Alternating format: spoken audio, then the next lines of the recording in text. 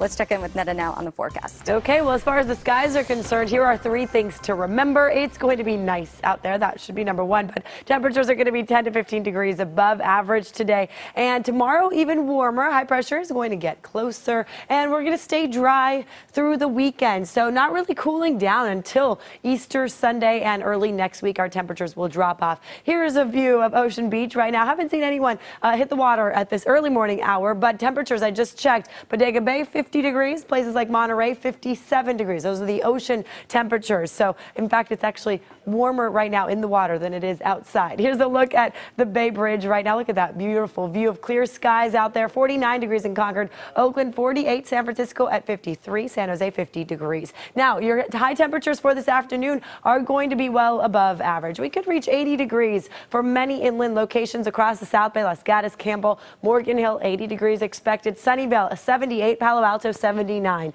Overall, a pretty comfortable day, but warm in some spots. 82 in Fairfield, 81 in Benicia and Pleasant Hill. Walnut Creek, you will be warm today as well. Under this ridge of high pressure, that's what's causing all of that sun. Look at the temperatures warming up across the North Bay. Napa, Sonoma, 82. St. Helena, 84 likely today. So you can see this high pressure ridge. It's right about 500 miles off the coast of California. Now, it's going to get closer tomorrow, and as it works its way closer, that's when our temperatures will rise, which is why tomorrow will be even warmer than today. Also, all the storms are tracking north around this ridge of high pressure. It is that impactful on our forecast. So you can see how all of that moisture is going up and around from Hawaii up to Canada, Alaska. That's where the moisture is headed, not dipping down into our area, which means no snow in our forecast for the next 7 days at least. We're looking at a base, though, pretty good at North Star, 121 inches. The base over at Squaw Valley, 149. Sunshine on the slopes is still beautiful conditions out there. They have plenty to enjoy. 18 feet reported for the month of March